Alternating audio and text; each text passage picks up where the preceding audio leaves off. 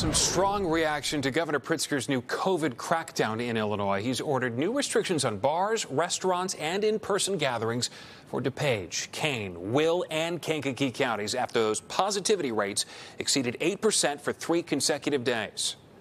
All the studies that have been done about bars and restaurants show that these are significant spreading locations. Those new restrictions will take effect on Friday. The governor's action comes amid a troubling increase in coronavirus cases in those 4 counties. In Kane and DuPage counties, the positivity rate has climbed to 9%. There were 478 new cases today and sadly 2 more deaths.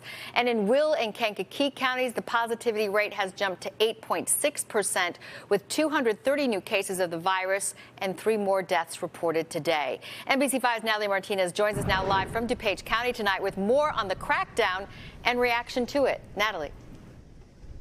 Allison, restrictions going into place on Friday include no indoor dining or bar service. Only the outdoor patio seating you see here and curbside pickup at restaurants, which will close at 11 o'clock. Gatherings limited to 25 people or less. These are meant to be temporary, but hard for some who are already fatigued.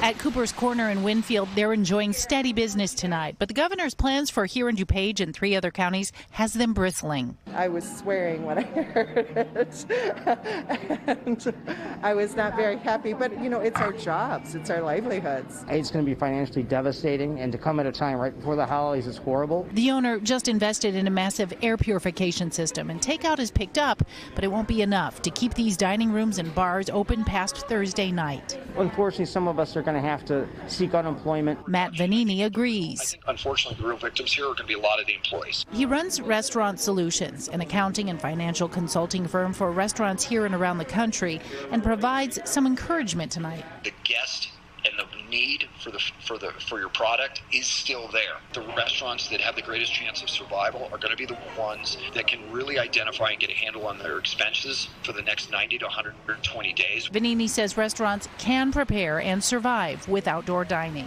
The most important action that every restaurateur should be taking right now is to understand what we call the makeup revenue. The next 3 months should be, how can I extend my brand into your living room? We'll continue to do takeout.